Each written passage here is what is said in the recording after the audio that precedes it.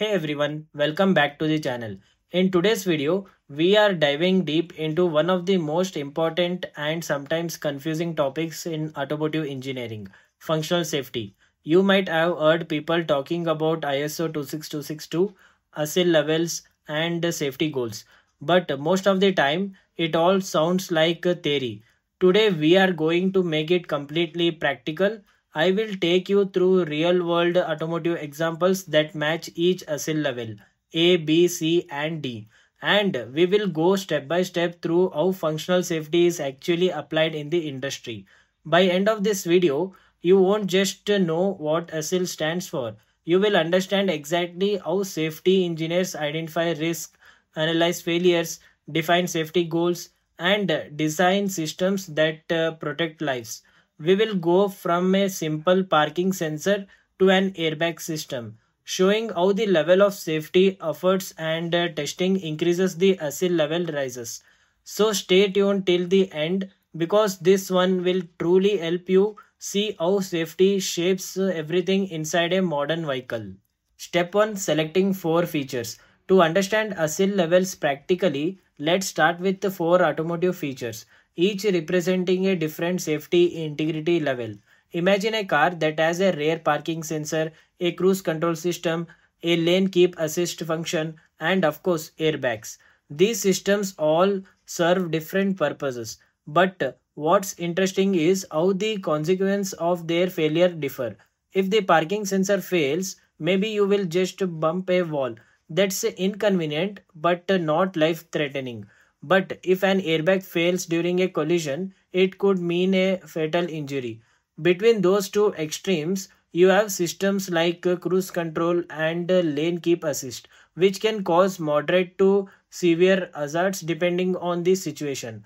So, these four features perfectly represents the hierarchy of ASIL-A for the least critical and D for the most critical safety systems.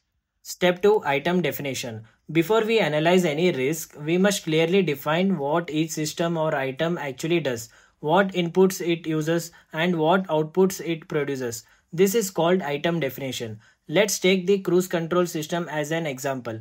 Its main purpose is to maintain a constant vehicle speed set by the driver without requiring them to press the accelerator. The system takes input from sensors such as the vehicle speed sensor, the brake pedal switch, and the accelerator pedal position. Based on those inputs, it sends commands to the engine control unit to adjust throttle levels. It operates primarily during highway driving conditions.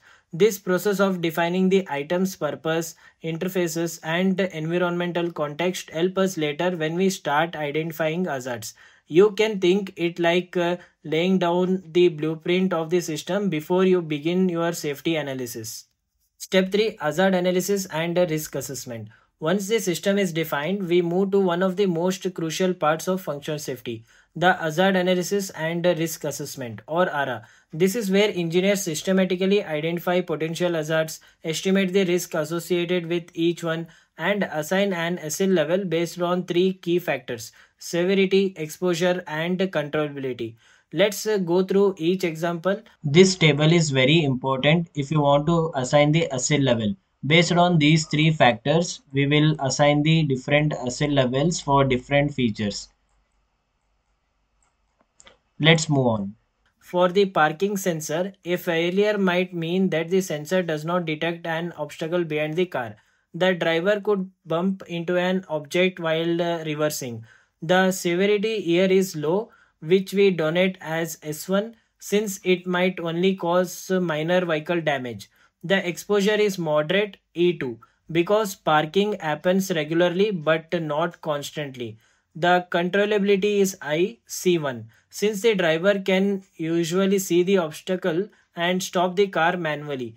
The ASIL derived for this combination is ASIL-A, meaning it's a low risk function that still deserves attention but does not threaten life. Now let's look at cruise control. Suppose it fails to deactivate when the brake pedal is pressed. This could cause the vehicle to keep accelerating unintentionally, possibly leading to a minor collision.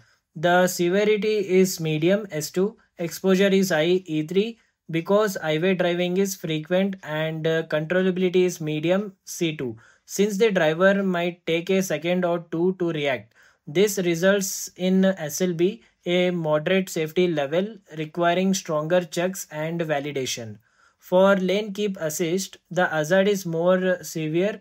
Imagine the camera or sensor giving a false detection and the system steers the vehicle in the wrong direction. The severity here is high S3 because it could lead to a serious collision. The exposure is high E4 since highway driving is common and controllability is medium C2 as the driver might not immediately correct the error. This combination gives SLC, a system that requires redundancy and careful design. Finally, for the airbag deployment system, the worst case hazard is that the airbag fails to deploy during the crash. The severity is very high, S3, exposure is high, E4, and controllability is low, C3, because the driver can't do anything in that situation. This is classified as SLD, the most critical level where system failure could directly result in loss of life. Step 4, defining safety goals. Once the ASIL level is known, we move on to defining safety goals. These are high level objectives that describe what the system must do to remain safe. For each of our examples, we can define a clear goal. For parking sensor, the goal is that the system must always alert the driver about obstacles within 1 meter of the rear bumper. Even if one sensor fails, the driver should be warned about the malfunction. For the cruise control, the goal is that it must always deactivate immediately when the brake pedal is pressed. For lane keep assist, the goal is that it must not apply any incorrect steering torque based on false lane detection. And for the airbag system, the safety goal is that it must deploy within about 30 milliseconds after a verified crash event. Safety goal acts as the guiding principles for the entire safety design. Every software algorithm, every hardware component, and every test in the future must align with these goals to ensure the system behaves safely even under fault conditions. Step 5, functional safety concept. After defining the safety goals, engineers move into creating the functional safety concept or FSC. This stage defines how each system will achieve its safety goals through high-level functional strategies. It's about building logical safety measures that detect, prevent, or control faults before they lead to hazards. For example, in the case of the parking sensor, a simple diagnostic check can run every few seconds to verify that all sensors are active. If one fails, the driver gets a dashboard warning. In the cruise control system, the brake signal is given the highest priority, so pressing the brake instantly cancels throttle commands. For lane keep assist, redundancy is introduced through sensor fusion using both camera and radar data. So if one fails, the other confirms the lane information. And in the airbag system, two independent crash sensors can be used with redundant microcontrollers, ensuring that even one fails, the other can still trigger the deployment. At this level, we are still working conceptually. We are not at designing circuits or writing code. The goal is to make sure we have strong safety logic in place before we go into technical implementation. Step 6, technical safety concept. Once the functional concepts are set, we go one step deeper into the technical safety concept or TSC. This stage focuses on the actual architecture, how the hardware and software will work together to realize the safety mechanisms. For instance, the braking sensor's microcontroller can monitor sensor signals every 100 milliseconds, and if any sensor gives a constant or invalid reading, it can trigger a fault code. In cruise control, two independent brake input lines are used to ensure redundancy, and any mismatch forces the ECU to disable acceleration. Lane keep assist system often use dual core processors that constantly compare each other outputs. If they disagree, the system switches to a safe state. And for the airbags ECU, multiple accelerometers and watchdog circuit monitor system health continuously, ensuring the deployment system remains reliable even if one component fails. At this stage, the design starts becoming hardware specific and code specific, integrating all the safety measures that the previous steps defined. Step 7: Implementation, testing, and validation. Now comes the execution phase. We implement, test, and validate everything. Each ASIL level defines how rigorous testing must be. For ASIL-A systems like parking sensors, basic unit tests and integration tests are usually sufficient. ASIL-B systems like cruise control requires code reviews, traceability from safety goals to requirements, and more systematic verification. SLC systems demand fault injection testing, where engineers simulate component failures to see how the system responds.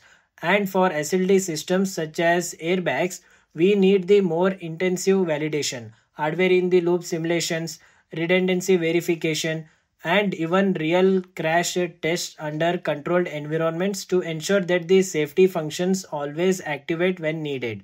This phase proves that the safety design actually works in both normal and faulty conditions.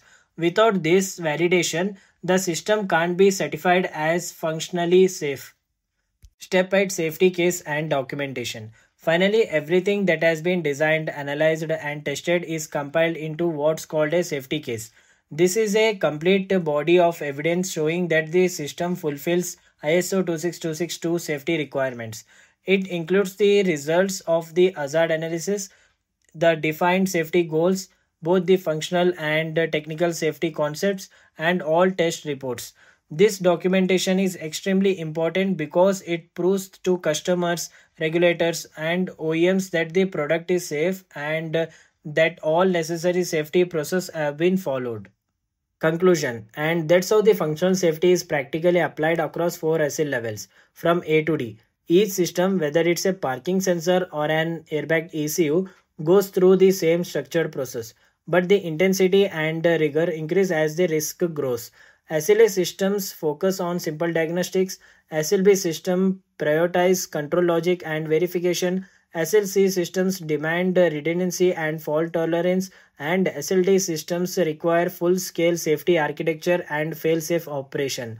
In summary, functional safety is not just about following a standard, it's about thinking deeply how people could be harmed if a system fails and designing everything to make sure that never happens. It's mindset that ensures reliability, trust, and protection for everyone on the road. So, if you found this explanation useful, make sure to hit the like button, share it with your automotive friends, and subscribe for more real world engineering content. Thank you for watching this video.